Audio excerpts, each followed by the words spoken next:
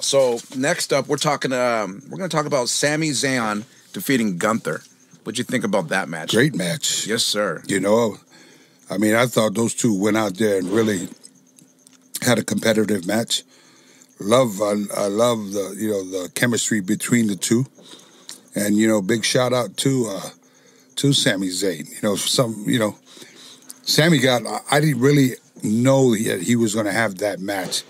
I guess because they didn't build that up for a while. What was it, just thrown in there? 3 weeks out or 2 weeks out? Right.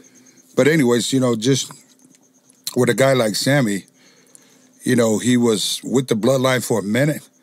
Was probably the biggest, his merchandise sales, I'm sure, was sky to the roof, right? Mm-hmm. Made it a lot, did real good in merchandise, I'm assuming in sales.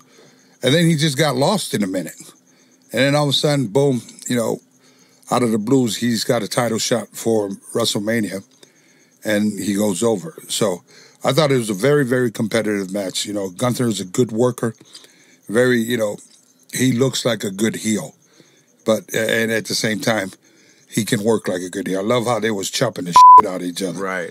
You know what I mean? In WrestleMania, you got to lay it in. And so, big shout out to both of them.